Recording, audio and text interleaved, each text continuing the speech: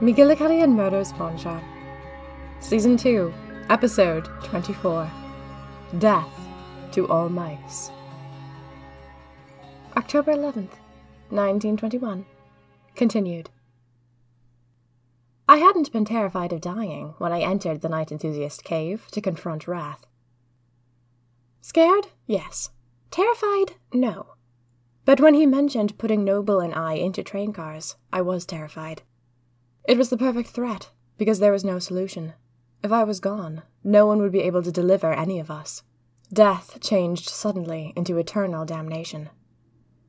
I didn't know what the process was like, being put into a wooden train car, but I guessed it was quick. Wrath had done it to 5 Night Enthusiasts, and they must not have been able to put up much of a fight. Wrath picked up a wooden train car and eyed me keenly. "What do you think, Maud?" he said. "Do you want to be bunkmates with Don Mamungus for all eternity?" I needed a rescue. Behind me, Noble, despite the fact that he had a gun, still hadn't shot, and I knew why. He'd only have a handful of bullets in that gun. Wrath was still half made of wood, and it was impossible to know where to aim to hit flesh. Most importantly, there was a very real chance that Noble would hit me instead. So instead of hoping for a miracle bullet to save the day, I took things into my own hands and created my own rescue as best I could. I shouted the first thing that popped into my head. "Death to all mice!" The words from the wall, in the secret basement of McGillicuddy and Murders. "Death to all mice!" I meant the words as a distraction, something to confuse Wrath while Noble got a little closer. I had no idea they would do what they did. At the sound of the phrase, shouted in the darkness of the Night Enthusiast cave, 6 figures appeared. They wore opera masks with long noses. No, bird beaks. They were plague masks. I had just been joking about plague masks, and now they were standing in front of me. Long, sharp beaks and huge, bulbous eyes. The figures wore capes as well. They stared at Wrath, Noble, and I in total silence. We stared back. No one should have been able to teleport into this cave. What were they? "We were summoned," the bird nearest to us spoke. "We just wanted to get out of here alive," I said. "You may go," the bird said to me. "We have been hoping that Wrath would summon us for some time." Wrath looked petrified, but the figures all bowed to him like he was worthy of respect. I was still staring when Noble touched my shoulder. My wits sprang back into my body, and Noble and I rushed out of the cave. "What were they?" I gasped, as Noble and I dashed down the tunnel. "I've never seen them before," he said. "I thought you knew. You summoned them." "I just yelled the first weird thing that came into my head," I said. Noble looked back over his shoulder. Well, whatever they are, they seem to think Wrath is wonderful. And that probably means they're not. We reached the end of the tunnel and scurried up the stairs, desperate to get into the Purgatory Club where we could teleport. "Where did you hear that phrase, anyway?" Noble said. "Death to all mice."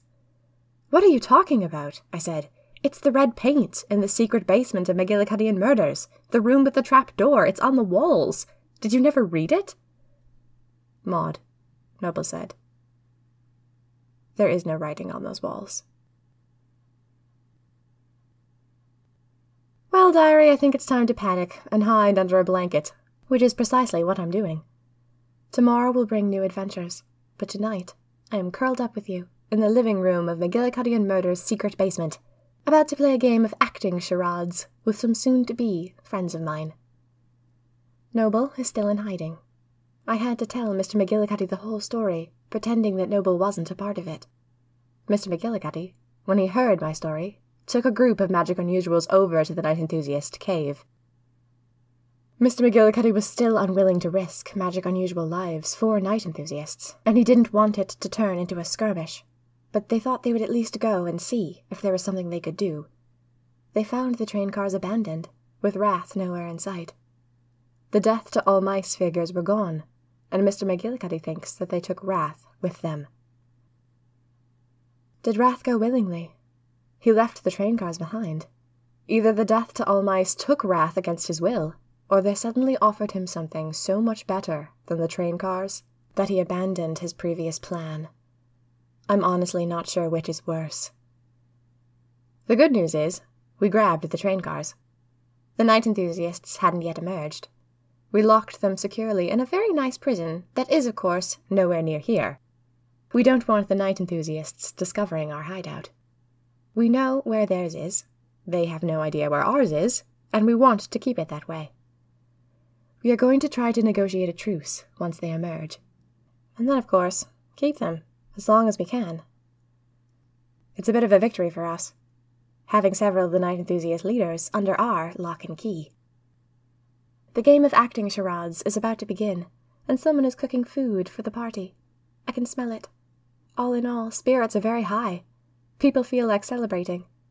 Ariana is not permitted out here with us, but as time goes on, maybe I can convince the others to let her join in. I have more empathy for her now than I ever have before. And if there's a way to get her soul back, then I'm going to. For now, she's safe. And if Wrath was telling me the truth, then I'm indebted to him for the fact that Ariana is no longer on the night enthusiast side. I still have questions. Of course I do. Questions seem to be my lot in life. What do the night enthusiasts want me for? They seem to have some awful scheme up their sleeves, something specific, and I don't know what it is. I have no idea what their larger purpose is. They need me to break a spell. I think it's high time I found out what that spell is. I can see writing on the walls of McGillicuddy and Murders, and no one else can see it. Death to all mice. Noble had no idea what those beings with the plague masks were. Mr. McGillicuddy, if he knows, made no explanation to me. What have I stumbled into? And could it possibly be worse than the night enthusiasts themselves? If I'm the only one who can see the phrase, death to all mice, then do those beings have something specifically to do with me? I have a lot to figure out. I have a lot to do. Currently, the streets are swarming with people hungry for my blood, or hungry, at the very least, for me to be put behind bars. If I'm to live an effective life as a magic unusual, I'm going to have to find a way to end these false accusations. Whatever it takes, I will find a way. Diary, it is the 11th of October. I bought you in August. I first inked your pages on August 22nd. That is less than 3 months. Now look at me. It is glorious to be alive. It is glorious to be myself. And it is glorious that things will be dangerous tomorrow. I remain eternally and devotedly yours, Maud. We hope you've enjoyed Season 2, Episode 24, Death to All Mice, of McGillicuddy and Murders Pawnshop. McGillicuddy and Murders Pawnshop is written and performed by Minerva Sweeney Wren, all rights reserved. If you enjoy this podcast, please consider taking a moment to share it with your friends. A social media share, Facebook tag, or in-person recommendation do more to market this audio drama than anything Minerva Sweeney Wren can do on her own. She relies on you. Visit minervasweeneywren.com to share the story with other people in need of an adventure. This concludes Season 2 of McGillicuddy and Murders Pawnshop. Season 3 of McGillicuddy and Murders Pawnshop will premiere in January of 2020.